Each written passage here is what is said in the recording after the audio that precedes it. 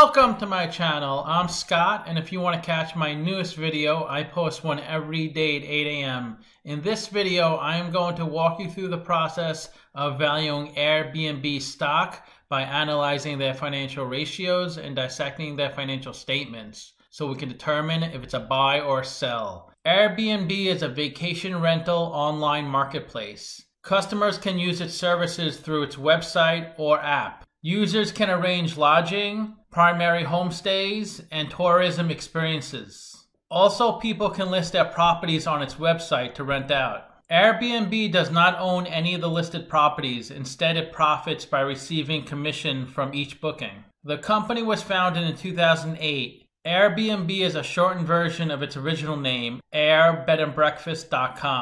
The company has attracted criticism for increasing rent prices in cities where it operates and creating problems for those living near leased properties. It's also faced challenges with the hotel industry. On December 10th, the company IPO'd with a valuation over $100 billion.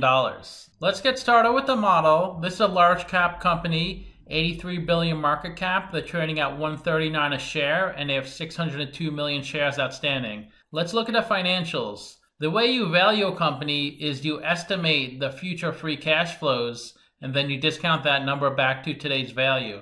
That's what we're doing in this video. And free cash flow is cash flow from operations minus capital expenditures. So you can see they have positive free cash flow in 3 of the 4 years. Net income is the profit and loss on the income statement. It's revenue minus expenses. And they have negative net income every single year. Revenue is the sales for the company. It increased about $1 billion each year from 2017 to 2019, but then dropped in the trailing 12 months. This is the company's income statement. The top line is the revenue. Below that is cost of revenue. These are the expenses that are directly tied to generating the revenue. The difference between those two numbers is the gross profit. That was $2.7 billion in the trailing 12 months. In 2019, it was $3.6 billion, their highest gross profit. They have high operating expenses, so they have negative operating income in 3 of the 4 years. Only in 2018 they had positive operating income. Then they have to pay interest on their debt, and they have quite a bit of other expenses, $280 million. This amount is due to acquisitions and restructurings. So they have negative net income in every single year. They had the biggest negative in the trailing 12 months, negative $1 billion.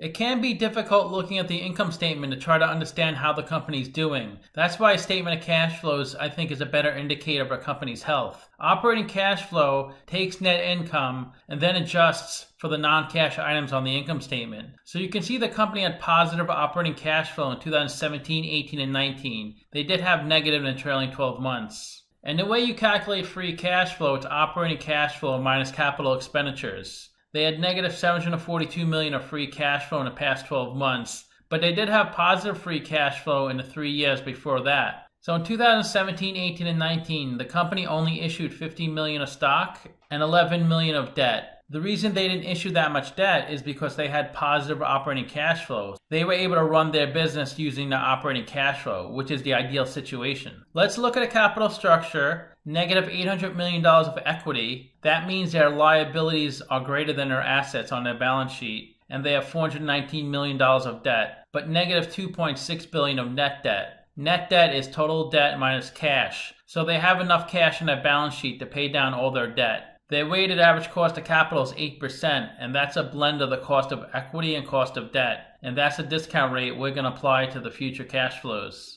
We estimated 4 years of future free cash flows. We also estimated terminal value, which is all cash flows past year 4, that's $30 billion.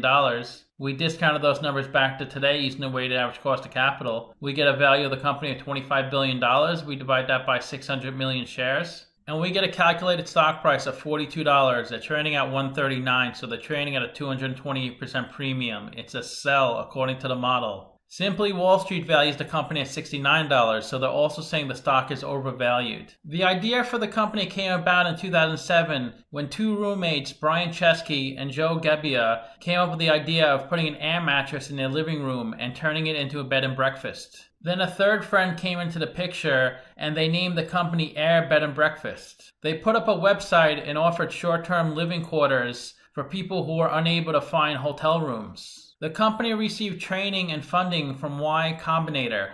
By March 2009, the site had 10,000 users and 2,500 listings. In that same month, they shortened the name to Airbnb.com. In January 2009, it received $20,000 from Y Combinator. They received $600,000 from Sequoia Capital. Then they received $7.2 million from Greylock Partners and Sequoia Capital. They raised $112 million in 2011, then another $450 million in 2014, then $1.5 billion in 2015. They raised the most amount this month, the $100 billion IPO. In 2011, Airbnb acquired a German company. This helped them start their first international office in Hamburg, Germany. In 2012, they acquired a London-based company. In 2012, they acquired Nabewise. This helped them reach customers who were traveling that were looking for lodging. For $300 million, the company acquired a Canadian-based villa rental company. In March 2019, the company acquired Hotel Tonight for $400 million. This is a website for booking last-minute hotel rooms. In 2019, the company acquired Urban Door. This company offers extended stays to corporate clients. Airbnb also received discrimination complaints. Clients whose names suggested they were black had more difficulty booking rooms. A similar complaint in China against the Uyghurs. The average age of the leadership team is 53 years, and the average tenure is 3 years. We don't have any salary information since the company recently went public. Let's look at the financial ratios. The average PE in the market is 12.6, the median is 14.8. PE is stock price over earnings per share. To calculate earnings per share, that's net income over shares outstanding. Since they have negative net income, they have negative PE. Price to sales is stock price over sales per share. They're at 23.1. So investors are paying $23 for $1 revenue. That's much worse than the median and average. Price to book is stock price over book value per share. To calculate book value per share, that's equity over shares outstanding. They have negative equity, so they have negative price to book. Equity is assets minus liabilities in the balance sheet. Their tangible equity is negative $1.5 billion, so they have about $700 million of intangible assets on their balance sheet. Interest coverage ratio is EBIT over interest expense. They have negative EBIT, so they have negative interest coverage ratio. ROE is net income over equity. They have negative net income and negative equity, so we can't look at ROE. Current ratio is current assets over current liabilities. They're at 1.3, so they can cover their current liabilities. Their current assets are $3 billion of cash, $3.1 billion of receivables, and $341 million of prepaid assets. The company has negative $743 million of free cash flow, but they do have $1.3 billion of working capital. Working capital is current assets minus current liabilities. The best way to look at ratios is to compare them to similar companies. I've done videos on Spotify, Facebook, Alphabet, Groupon, Match, Pinterest, Trivago, Twitter, Yelp, and Yandex, all in the same industry as Airbnb. And if Airbnb has a number in red, they're worse than the average. If they have a number in green, they're better than the average. So they're worse in PE. Their price to sales is worse than the average. A terrible price to book, so they're worse. Their current ratio is fine, even though it's worse than the average. They don't have an ROE. They're 100% debt. And their market cap is $83 billion, which is lower than average. So they're worse in every single category.